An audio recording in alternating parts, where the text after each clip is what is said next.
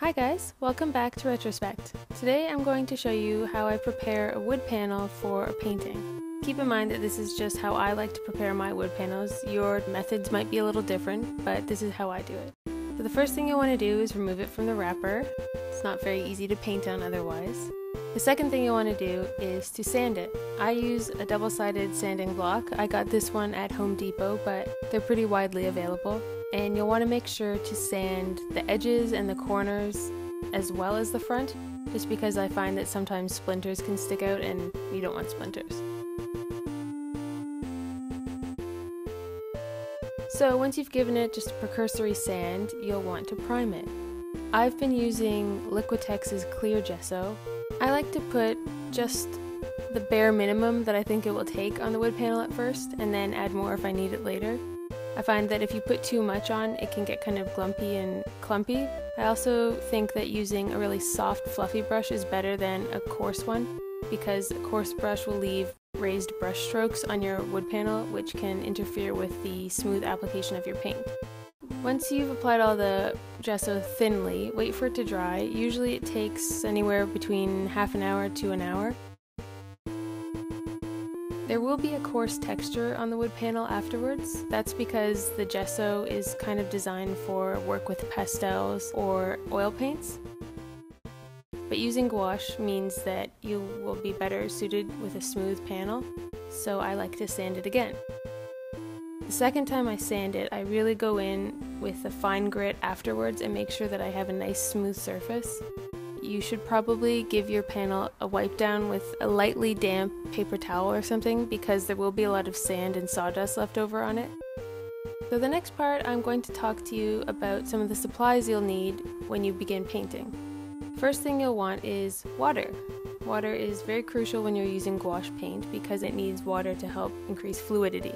So I use 2 jars because the first jar is for the dirty brush and the second jar is so that you don't transfer paint colors into different paints. Then you'll want a paper towel or a clean rag or something. I've got this old ratty paper towel here to just blot off any excess moisture on the brush. The next thing you'll need is a palette. I also sometimes use yogurt lids if my palettes get too dirty. The next thing is brushes.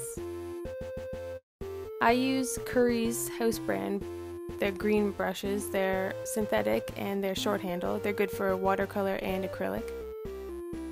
I use a lot of really small brushes like 00s, 000s, even 10 zeros for all the small details and whatnot.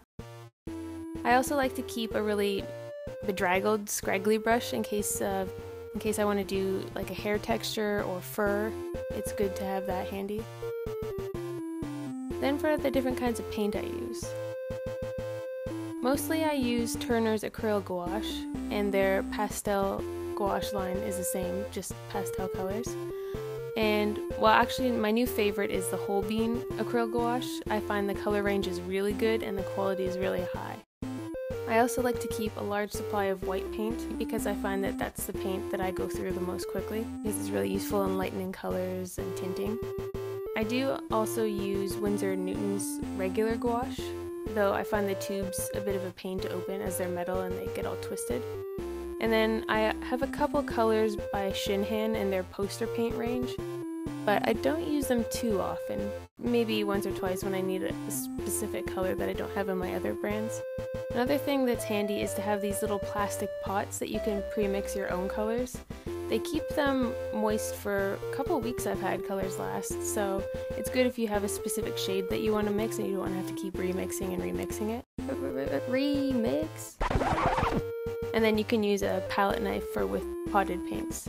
If you want nice clean edges on your wood panel, like I often do, you can tape off the edges. I just use this 3M painter's tape. I like to use a ruler to really flatten down the edges, because if you don't, sometimes it doesn't stick all the way and wet paint or whatever can creep through and give you a messy edge, which kind of defeats the purpose of taping in the first place. So make sure your tape is applied nicely and then you should be good to go.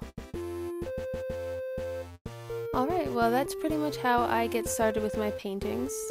I'd love to hear from you guys if you have any different techniques that you use for working with wood panels or with gouache. So if you have any tips for me, leave them in the comments below. Thank you so much for watching. I hope you guys have an excellent day. Give it a thumbs up if you like this video, and don't forget to subscribe. See you next time. Bye!